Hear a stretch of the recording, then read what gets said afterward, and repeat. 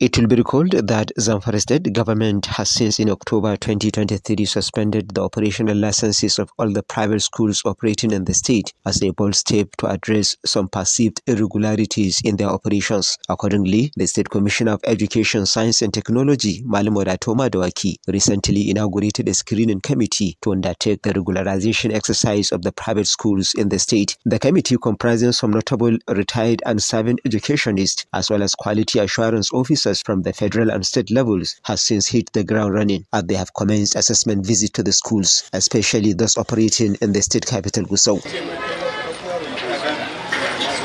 The screening team is split into various components of the assessment exercise, which largely centered on conducive atmosphere for teaching and learning, strength and quality of teachers and the teaching aids. Other criteria include security, toilet and sporting facilities, among other things. With this exercise, they will be able to fish out those who are supposed to be operating as private school and those who are not supposed to be, so that we get the standardization of schools in the state.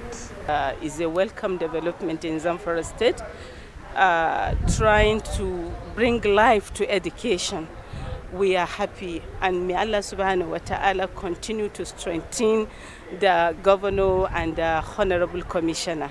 And I really commend their effort, because this will encourage school to step up in all their activities and do the right things. Heads and other officials of the schools conducted the screening committee around their respective schools, and they also responded to questions related to the outlined criteria. The Chairman, National Association of Private Schools Proprietors, Zamfara State Chapter, Dr. Abdullahi Tukur, commended Zamfara State government for the initiative. So we want to call on our members to cooperate with the state government in that direction. And we equally want to call on the state government also to consider the effort of the proprietors in the provision of basic and secondary education in Zamfara state.